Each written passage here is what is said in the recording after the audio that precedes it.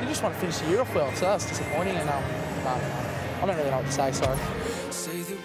Oh, Jakey, I think I said it before on this show, but sometimes when he looks so sad, you do just want to give him a cuddle, don't you? He just loves his team, he loves his rugby league, but he wouldn't have loved, Gal, what his team dished up against the Titans. That was ugly. It was. Well, look, the Titans played well. I think we discussed it earlier in the show. Gus mentioned, I thought they did play good, to be honest with you. Some of their big guns stood up and they did play well, but Manly, with so much to play for, were disappointing. Look, I did say earlier in the year, and I remember saying on this show, I said, no Turbo, no chance, and to me, they haven't been. And I think overall they've been one of the more disappointing teams of the competition. They got some great players, particularly their forward pack, guys like Galloway, Tapau, Trbojevic, Olakau'atu. They've got some really, really good players. So I think where they are at the moment is really disappointing for them. And when you hear Jake Trbojevic talk like that and hear how disappointing his voice, I think it goes to show. I do think what happened a couple of weeks ago, the Pride round, has hurt them. I think when you see a guy like Jake Trbojevic who's just rugby league through and through. Rugby league is his life.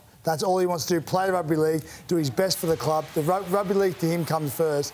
He had to realise, and he said publicly, I now have to understand that rugby league doesn't come first to some people, and I think that may have hurt a few of them. You've got to give Jake Trbojevic credit, because every week, and Danica and Emma, they hit him up after the game, and you feel so, and he fronts up, and that's more than a lot of people at the club at the moment. He's fronting up, and he's the one who's taking all the bullets for the team. Now, you said it earlier, you said the Pride round stuff. It's been overshadowed. It wasn't even Pride round, it was Women in League round, but it's become such a circus around it, and it's derailed their season. I know Jake has said that it's not the excuse, it's not the reason, but they've gone massively backwards since that game there. And even the performance against the Roosters that night was better than what they've dished out the last couple of weeks. It just feels as though their season is coming to an end and their motivation is just dwindling every week. Josh Schuster, Gus, where to for him? It seems to be quite a complicated relationship between club and player, who's touted as, and will be post-season, to take over that number 6 jersey from Kieran Foran. Yeah, that's his desire, to play in the number 6 jersey. He probably needs to get a lot fitter than he is at the moment to sustain that for 80 minutes.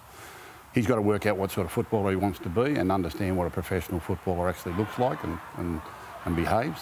I thought the signs the week before against Parramatta, I thought they cracked that night. I thought Parramatta's second half demolition, when it was a game that was toing and froing, you thought Manly got to the front early in the second half, maybe tonight, and then Parramatta just destroyed them. I felt I could hear a crack then. And I think that led to what happened this weekend. I don't think they recovered from that second half last week, and it played over into this game where they ran into a very enthusiastic Titans side who got on the board early and just kept running away with it, and they just didn't have the resolve to go through it. And sometimes mentally that can be the letdown from the week before. I definitely saw them crack against Parramatta the week before in the second half, where a game was evenly poised and they were sort of going blow for blow, and all of a sudden Parramatta went bang, bang, bang, bang, and it was over. Gone. I could say, well, you know, maybe it's all got a little bit too hard for them.